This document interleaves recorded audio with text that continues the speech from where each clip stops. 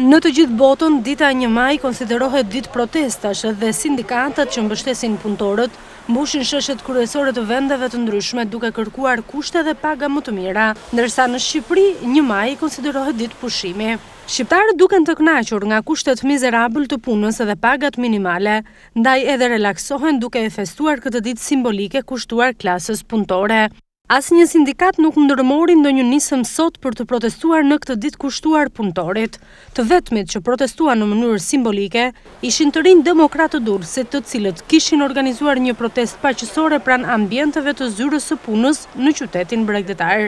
Ata kërkuan që shqiptarët të zgjohen, të kërkojnë të drejtat e tyre dhe të mos qëndrojnë indiferent dhe të gjejnë si shpëtim largimin nga vendi.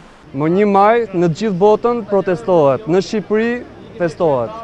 Kjo është një traditë e gabuar, kështu që ne duam sot të çojmë mesazhin që në Shqipëri duhet të protestohet. Arsye për të protestuar kemi pafund, sepse sot është dita 1 maj, dita e punëtorëve, dita e punës, dhe problematika me punësimin kemi pas gjithmonë dhe vazhdojmë të kemin.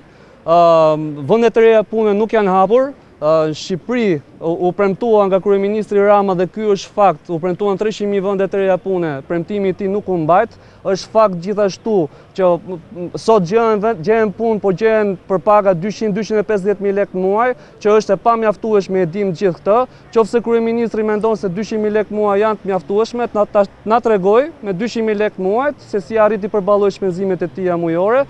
Ne dalim protestojmë gjithashtu sepse sot në qytetin e Durrësit alternativat e punësimit janë gjithmonë më të pakta. Trit edhe tret po largohen nga qyteti i Durrësit, po ikin të jetojnë në Tiranë për një punësim më të mirë dhe shumica akoma më tërë po largohen nga Shqipëria.